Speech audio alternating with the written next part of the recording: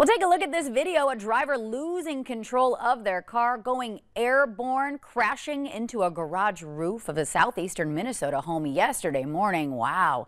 News outlets reporting it happened around 10:30 a.m. in the city of La Crescent, just across the Mississippi River from La Crosse, Wisconsin. The person driving off County Road 25 down a steep embankment there onto the home's attached garage below it. Now, no one was home at the time. Luckily, that driver was hospitalized and is said to be in stable condition at this time.